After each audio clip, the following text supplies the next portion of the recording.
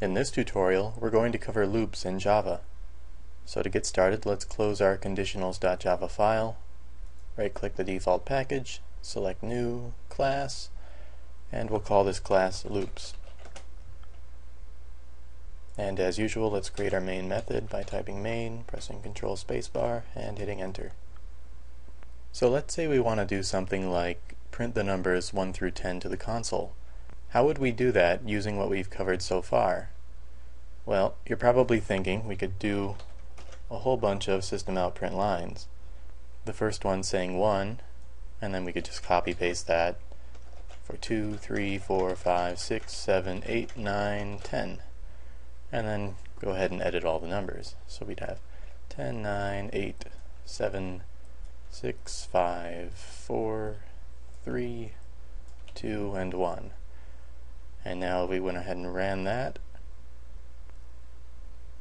We will see that 1 through 10 has been printed to the console. Now you can see that this wasn't all that difficult, but it is kind of tedious. And you can imagine how much more tedious it would be if you had to print 50 things to the console, or 100 things, or 1,000 things. So what we really need is some way to execute the same code over and over. And that's exactly the functionality that loops provide. In Java there are 3 main types of loops, the easiest of which to understand is probably the while loop. Now a while loop looks much like an if statement.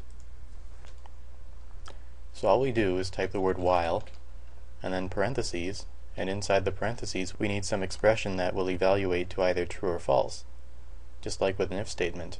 So we could say while true, and then curly braces. Now whatever is inside of these curly braces will run over and over and over as long as this condition remains true. Now if we were to run this right now, our program would never end, because while true is an infinite loop. So what would we need to do to set up our count 1 to 10 code in a while loop? Well, we need some variable to essentially count the number of times we go through the loop. So let's, above the loop, type int counter equals 0. And now inside of our while loop we can say something like while counter is less than 10. And inside of our while loop we can say counter equals counter plus 1. So now what happens is we get to this line, we initialize a variable called counter to 0. We then enter a while loop, and while counter, which is 0 right now, is less than 10, we execute this code. The code will add 1 to counter. Now counter will be 1. 1 is less than 10, so it executes the code again. Then counter will be 2. 2 is less than 10. And so on, until counter is 10, and 10 is not less than 10, so this would evaluate to false, and the loop would exit. So let's copy one of our system outs, and just get rid of all the rest. And now we'll put one of those system.outs inside of our while loop. I'll put it after we increment the counter. And now instead of printing out 10, we could just print out whatever the value of counter is. So now if we were to run that, we'll see that once again 1 through 10 gets printed to the console. Now to show you how Java goes through this code, I'm going to introduce the debugger. But first, go to the line where you have int counter declared, and in this little margin to the left, I want you to right click and select toggle breakpoint. And you'll see this little dot appears on that line. Now I want you to go up to Window, Open Perspective, Debug. There also may be a button that says Debug in Java, and you can switch between perspectives that way.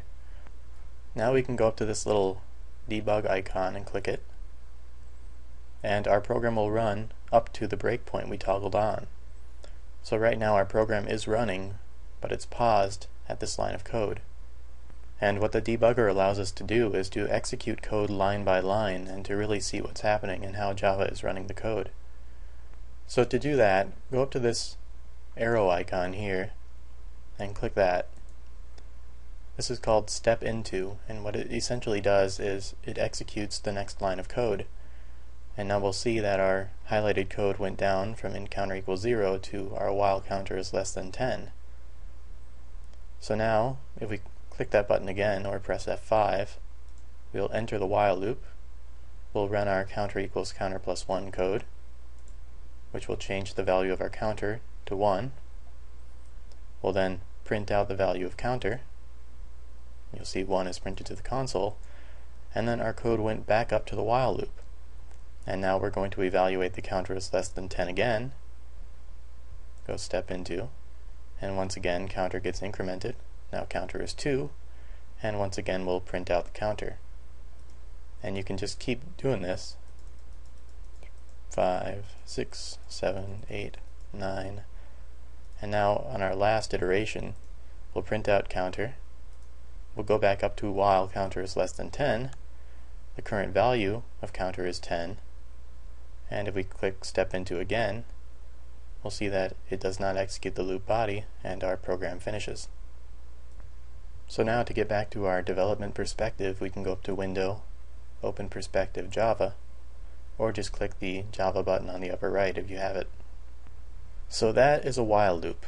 Now there are two more kinds of loops I'm going to show you, so to keep everything separate, I'm going to create a method for our while loop and put all this code inside of it, and then create different methods for each different kind of loop.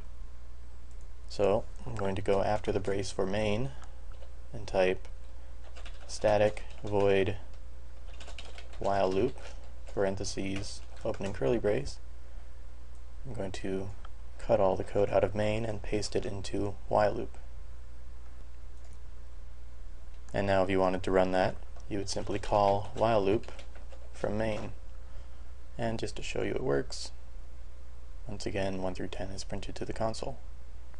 So what if we were to set counter to 9 initially and then run it? We'll see that only 10 gets printed to the console. And what if the counter was already 10 and we run it then? We'll see that nothing even happens. There is no output to the console because this evaluated to false. Well, what if we wanted a loop that, no matter what, would always execute at least once? And that's the functionality that the next type of loop provides. It's called the do while loop. So for that, I'm going to create another method, name it static void do while loop, parentheses, opening brace. And the way this looks is we type do, opening curly brace, then after the closing curly brace, we put while, and then some condition that will evaluate to true or false. Now this works much like a while loop up here, except you evaluate the condition which tells you whether or not to do the loop again after it already runs. So even if the condition will evaluate false the first time through, it will still execute the code once. So if we wanted the same functionality, we could just copy the code up here, paste it in here, and we'll need to declare the variable counter equals 0, and then fix our condition to counter is less than 10. And then inside of main we'll call that loop, do while loop, and we'll comment out the other loop and run the code. And we'll see that once again 1 through 10 is printed to the console. And this time, if we were to set counter to 10 and run it, we'll see that 11 gets printed to the console because the code in the loop body ran the first time through even though the condition is false, because the condition is not tested until after the loop body runs once. You'll probably be thankful to hear that do while loops are actually pretty rare. I don't see them very often at all. However, the next kind of loop, called the for loop, is very common, and unfortunately it can be the most confusing to see the first time. So to set that one up, we'll create a new method. After our do while loop method, we'll type static void for loop, parentheses, braces. So here's how a for loop looks. We would type the word for, and we could say something like int counter equals 0, semicolon, counter is less than 10, semicolon, counter equals counter plus 1, and then braces. And now we could copy our print line and put it inside of the loop body. So you can see that there's three parts inside of the for loop here, separated by the semicolons. And to explain what they do, we'll put in a comment. We'll say for. Now in the first part of the for loop, we're essentially initializing some variable we're going to use as our counter. So we'll say initialize counter, semicolon. And the second part of the for loop is the condition that we check to see if we'll run the loop. So condition to see if we should run the loop, then semicolon. And the last part of the for loop is how we change our counter variable after each iteration of the loop. So we could say change counter variable. So in this first part, we're initializing a variable called counter to the value 0. In the second part, we're saying while counter is less than 10, we want to run this loop. And in the third part, we're saying after the loop runs, we want to add 1 to counter for the next iteration. And if we run this right now, we'll have to comment out our do while loop and call our for loop method and run it. We'll see that it prints out 0 through 9, not 1 through 10. So what's happening this time? Well, because in our previous loops we added the value to counter prior to printing it out, we got the values 1 through 10.